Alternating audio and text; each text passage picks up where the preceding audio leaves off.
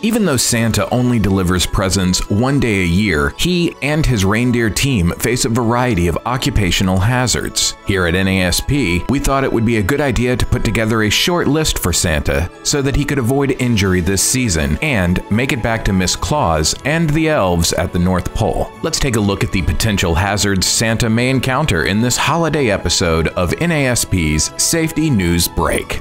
Let's first talk about Santa's sleigh and reindeer. They are surely an important part of Santa's ability to deliver gifts to children across the world. Before leaving the North Pole, Santa should perform a pre-flight safety check on the sleigh to ensure all parts are in working order. This also includes the health and safety of his reindeer. Before takeoff, the reindeer must be properly groomed and fed, and don't forget to polish Rudolph's nose for maximum illumination.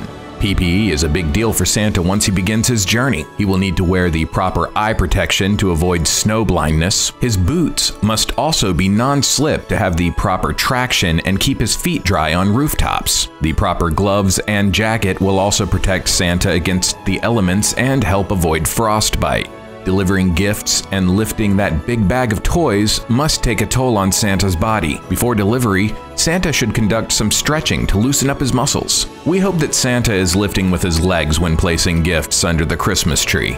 Navigating through so many tight chimneys is no easy task. Luckily, Santa has received training on confined space entry and knows how to recognize potential hazards such as fires. Santa definitely encounters a variety of hazards during his deliveries. We hope that during his return home, he checks his weather app to avoid potential storms. Keeping a low altitude will also help him avoid any aircraft in the skies as well.